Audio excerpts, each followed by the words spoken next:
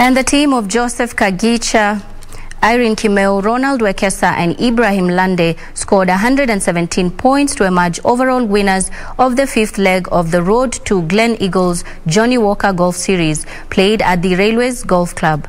Coming in second was the team of George Wakaba, David Mbatia, George Yego and Sam Onyambu, who combined for a score of 115 points. Claiming the third and final qualifying spot was the team comprising Simon Onyango, Ronnie Maina, Wachira and Martha Njama, who hit a combined score of 108 points. In other results, Okal, playing of handicap 24, emerged as the winner in the men's category, having scored 36 points ahead of Joel Kaindi, handicap 14, who also posted 36 points to claim the second position. In the ladies category, Jacqueline Mapesa, playing of handicap 30, claimed the top spot, having scored 43 points, one more ahead of second placed Ivy Katee, handicap 28, who managed 35 points.